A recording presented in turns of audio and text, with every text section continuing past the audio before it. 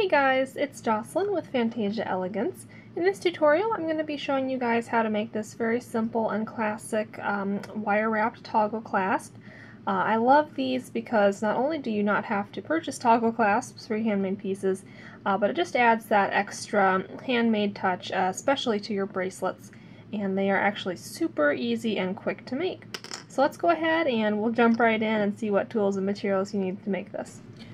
So pretty simple. You're just going to need your standard set of tools: round nose pliers, chain nose pliers. I'd recommend 2 sets just in case, and your flush cutters. And I do have a list of the specific tools and materials I use in the description section right below this video, as always, if you guys want to know what brands I'm using. You'll also want a ruler, something round to help you get that round shape. I'm just going to use this little micro Sharpie highlighter. And of course you'll want some wire as well. I'm going to be using a 20 gauge silver filled wire. You do want it to be dead soft. I get most of my wires from riogrande.com. You can also get them at any local craft store. And it's optional, but I do recommend having a steel bench block and jeweler's hammer. Again, optional but recommended on the bench block and jeweler's hammer. Alright, so to start out we're going to make the T-shaped toggle here first instead of the round shape it goes into. It's much easier to make this the appropriate diameter based on your toggle than it is to do the other way around. So we'll start with this T-shaped piece. I'm going to go ahead and cut a piece that's about 3 inches. I'm actually going to do 3.5 just to make sure I have enough. As always, I do recommend using a little bit more wire than you think you're going to need the first time you're making anything, just so you can be sure you have enough and don't run out if you make things a little bit larger than I do in my tutorials. Alright, so I have my 3.5 inch piece of wire. We're going to find the center of this, so right around there, and what this center is actually going to become is the center of the T-bar, right like that. So we want to make 2 bends on either side of the center. If they don't wind up being centered, don't even worry about it because we have a little bit of extra wire. So I'm just going to slightly offset this from the center, about 1/4 inch or so. I'm going to make a really sharp bend here. And again, don't worry about getting the exact measurement I am. You want to aim for your central bar here to be about, and it all depends on how large you like it, about 1.5 centimeters.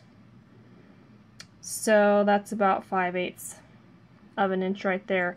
Again, you can make this any size you want. I'm kind of going for a medium size toggle clasp.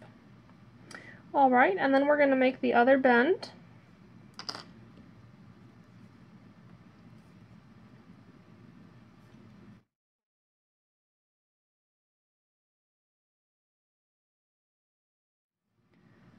There we go, and just like on the other side, I'm going to crimp that down nice and tight using my chain nose pliers.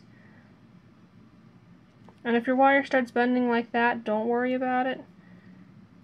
You can hold it just like that, straighten it back out so they're running parallel.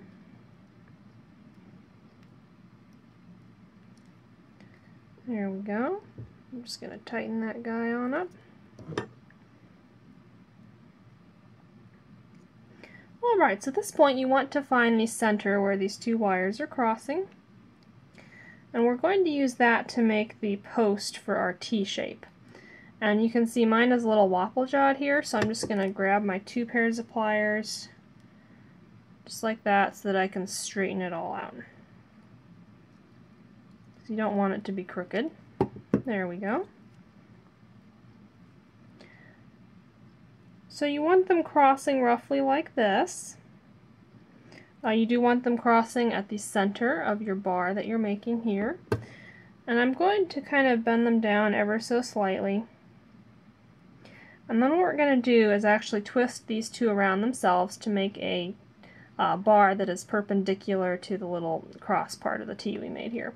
So how I'm going to do that is grab my chain nose pliers. I'm going to grab both of these tails at once, and you want to twist it so that they start making a nice twist over each other. There we go. So I have one little twist in there. And you're going to keep doing that until it's as long as you want it to be. There we are, again, another twist. You want to keep these nice and tight so that you're basically merging the two wires as you go down. And I think I'm going to put one more twist in so that we have a little distance between the bar and the loops that we're going to make to attach this to the chain or whatever on your bracelet or necklace that you're making.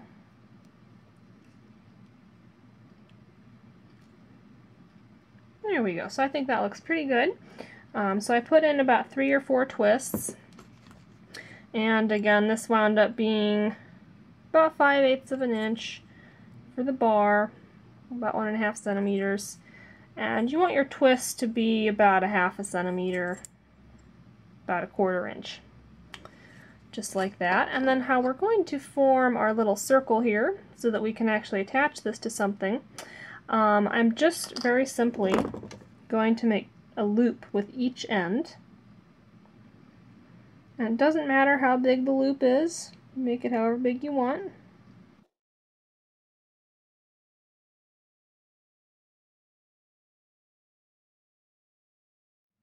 Alright, so once you have it crossed over, you can go ahead and trim it. Oops, don't drop things. You can go ahead and trim it right where it meets there.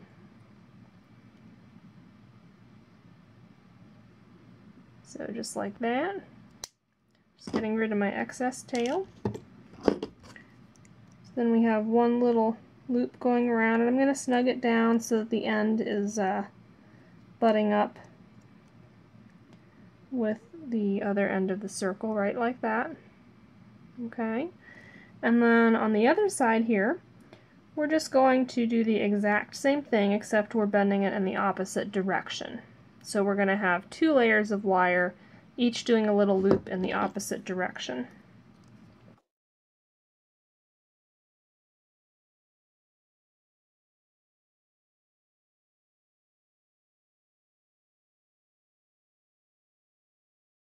Same thing as before, just snip it off right where it meets your, right where it comes full circle, basically. And then I'm going to tighten that on up so everything is flush. There aren't any gaps between the wires. There we go. Now, if you wanted to, you could go ahead and solder that point where we have our wires all meeting.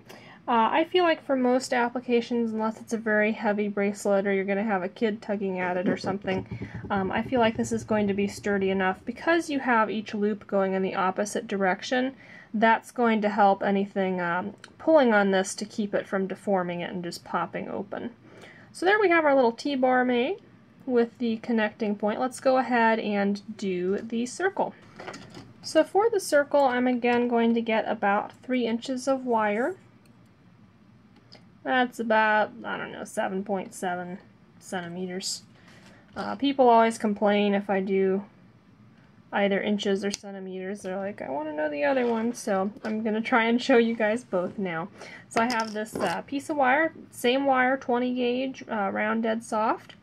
And we're going to make the circle, so just pull out any round object you have. I'm going to use this Sharpie, and we're going to use it to put a bend in the middle of the wire to get a nice circular shape going on here.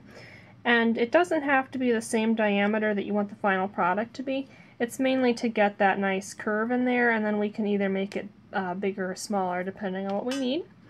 And the rule of thumb with these guys is that you want the distance from here to here to just fit inside your circle. So basically, you want to be able to just fit this through like that. So this is a little bit bigger than we need. I'm just going to squeeze it shut a little bit. Actually, that is perfect. So you can see right there, that is the distance you're looking for, so that your clasp is not too easy to open and not too hard to open. Just like that. So then once we have our circle, what we're going to do is a little bit different. Instead of twisting these around each other, I'm actually going to grab right where they cross and take one of them straight, just like that. And I'm going to take this other one and wrap it around. And the reason I don't make it the same way as the T-bar, just twisting the two wires together, is that it's very important to have this circular shape here be the right diameter. And if you were to twist those two wires together, it would probably make it smaller in an unpredictable way. You might have trouble fastening your toggle clasp. So that's why we're doing a slightly different approach here. So I'm just going to wrap this around, I don't know, 2 or 3 times. It's up to you how many wraps you want to have in there. I'm going to wrap mine around twice. Then I'm going to snip that end off with my flush cutters. And as you can see, I did have quite a bit more wire than I actually needed here. So that's why I always recommend making something not in your most expensive wire at first.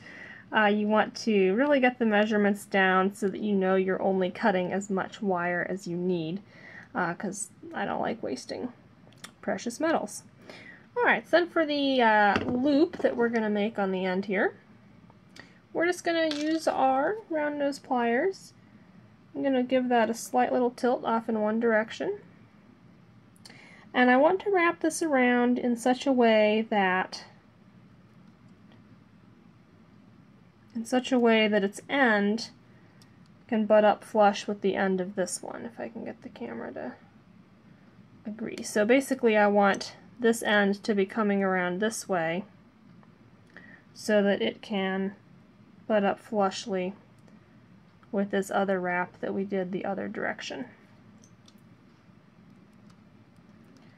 And just so it looks like the two pieces of this clasp go together, I want to make sure that this circle is about the same size as the circle on the other part. So I'm going to make it a little larger here than what I was doing at first. Just so it all matches, looks like the same set. There we are. I'm just going to grab with my chain nose pliers, secure that, take your other pair, and we're going to wrap around this direction.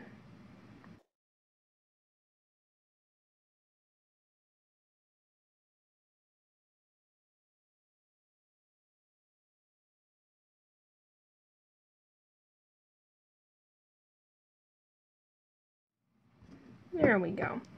And then once you get to this point, you want to just trim that end to where it will lie nicely in the space there.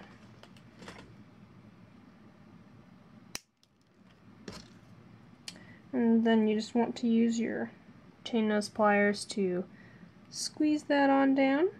Make sure there aren't any sharp ends that'll scrape somebody's wrist or catch on clothing, because they certainly wouldn't appreciate that. I'm going to make sure that everything is lined up here. Very good.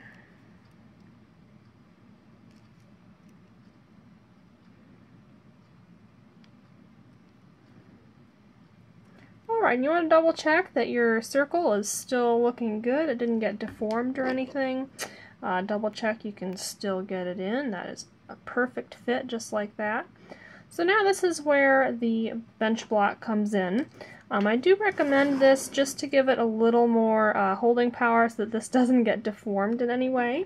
So what we're going to do is hammer this out. That'll give it much more strength and also make it just look a little bit more finished. So I will mute the video for you here and just tap this out a little bit.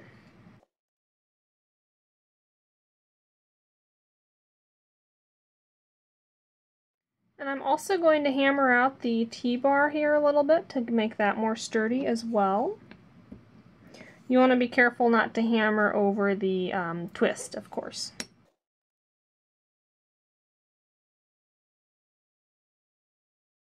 So there you go. That is how you make this easy twisted style of wire wrapped toggle clasp. I hope you have fun making this and you find it useful in your creations. As always, please do subscribe if you enjoyed this tutorial and want to see more. I have many more planned.